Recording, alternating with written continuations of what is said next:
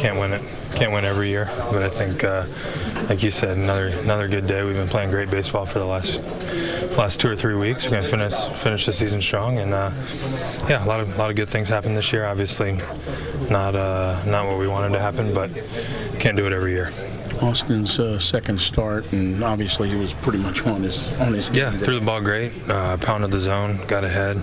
Yeah, it's fun to play behind him when he gets going like that. I mean, as a defender, when guys throwing strikes and working quick, it's great for us.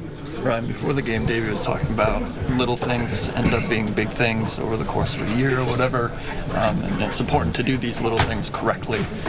Right. What are the little things from your point of view as they occur in a baseball game over the course of the season? It's a tough question right now, but I don't know. I mean, baseball is a game of little things. I think, moving runners, making plays, taking the extra base, things like that.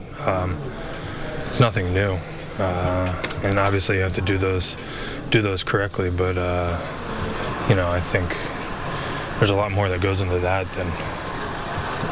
You don't just, if you can do those things right and then still not win games. I think, health is a big thing, and honestly just players playing like they should. And yeah, so little things do add up, but it's not everything.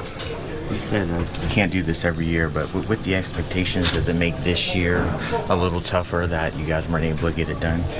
No, I think, I think all of us in here would sit here and tell you we came here every day and did everything we could to try and win, and at least I did, and because of that I can go home and be at peace with it. Obviously it's frustrating. You want to come out and win every year and have a chance to go into the playoffs, but it happens. That's why it's sports, and that's why sports are one of the greatest things in the world, because you do never know what's going to happen.